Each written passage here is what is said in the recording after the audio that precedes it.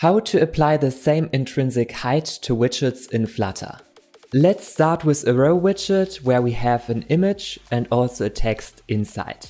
Next, we want to make all widgets inside the row as tall as the tallest widget within the row, in this case our text. And to do this, you simply wrap around the row an intrinsic height widget, and also within the row you need to set the cross-axis alignment to stretch. With this, if we hot reload, then the image will take the same height as the tallest widget inside the row, which is our text widget.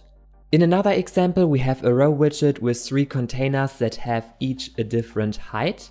To set the height of all the widgets to the tallest widget inside the row, in this case the red one, therefore you simply need to wrap an intrinsic height widget around your row and also set again the cross-axis alignment to stretch.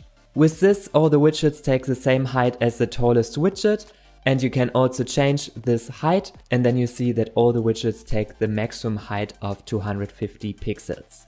The same you can apply to a column. We have containers each with a different width. And now to make all the widgets as wide as the widest widget within the column, therefore you wrap this time an intrinsic width widget around, and you also set the cross-axis alignment to stretch. As a result, all the widgets take the width of the widest widget within the column widget.